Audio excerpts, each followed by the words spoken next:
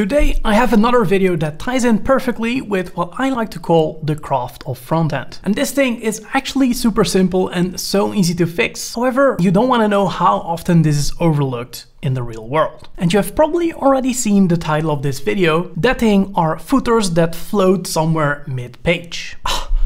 Please don't do it, it's so easy to fix, and that is exactly what I will show you today. Imagine you just created the greatest website of all time.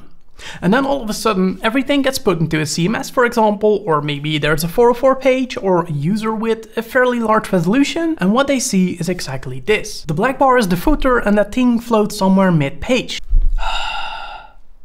No, you don't need to do this.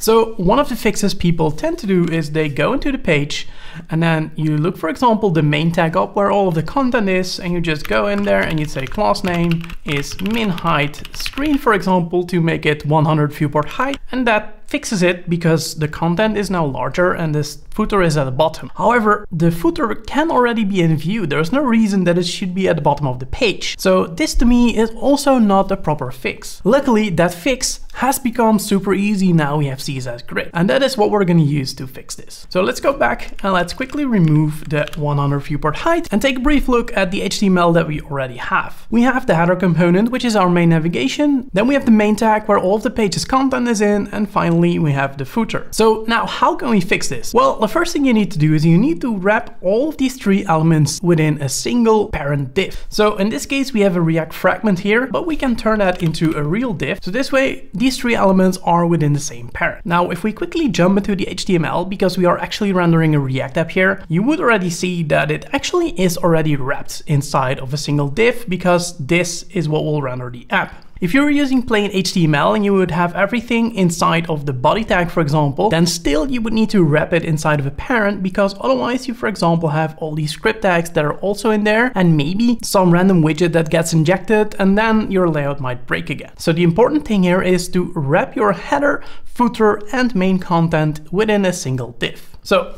that's what we've done, and if we go back, of course, nothing changed.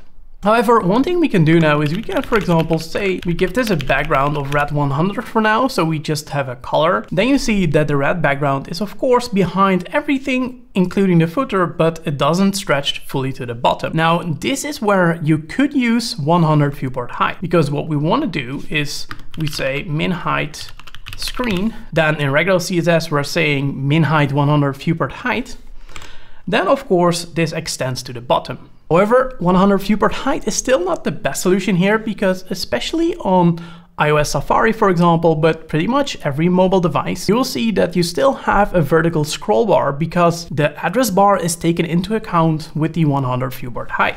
So instead of using 100 viewport height, we can use 100 dynamic viewport height, because this unit suddenly takes into account that address bar and dynamically updates based on whether it's expanded or collapsed. Also note that I've added a min height, so it's not a height but a min height, because it should of course be able to expand. And if we do that and we go back, we see that we still have the exact same result. However, we're pretty close. What we can do now is we can say we make this display grid. And if we then would hop back, what you will see is that the footer is already at the bottom of the page, but it's still not working the way you expect it to be. If we would inspect it and then we would enable the grid guides, then you see that the lines of the grid are actually not in the right place. So this header, even though the white background only extends to there, its row extends all the way down here. And the reason for that is because by default, all these three rows, which there kind of are now, are divided equally over the height they have available. But we can change that. In Tailwind, we can use grid rows,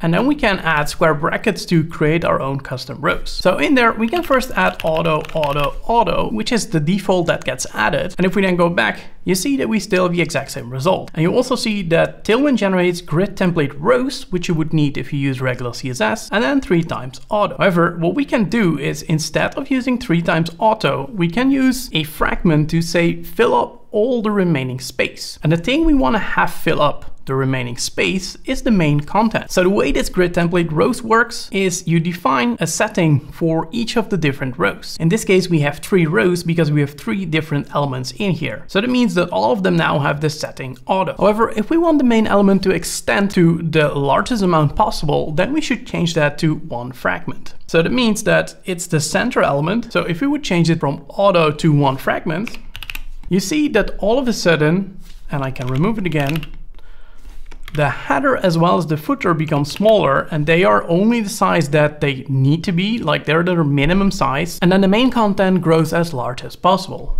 So it also means that if we would zoom out, that you see that the footer will always stay at the bottom.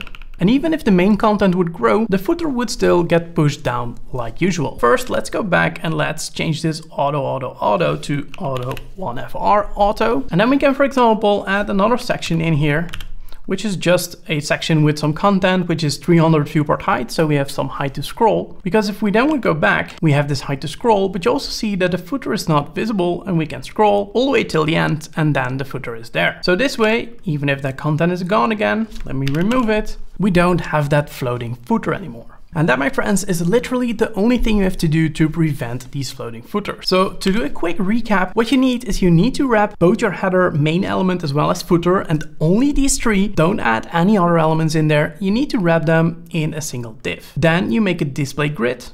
Add a min height of 100 dynamic viewport height on there. Then you specify the grid rows as auto one fragment auto. So the one fragment part, which is the center, the main element, grows as large as possible. And that's literally it. If you, for example, don't have a footer, what you then need to do is, of course, you remove the footer.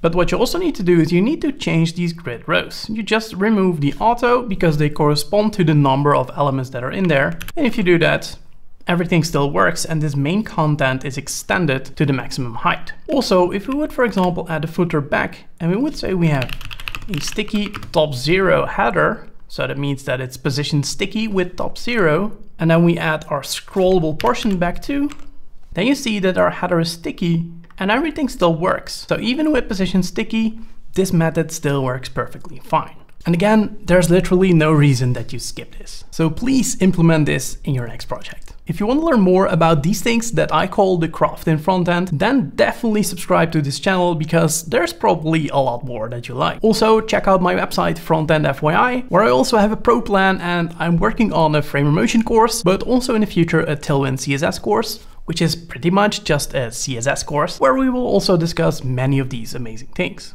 Thanks so much for watching, and I will see you in the next video.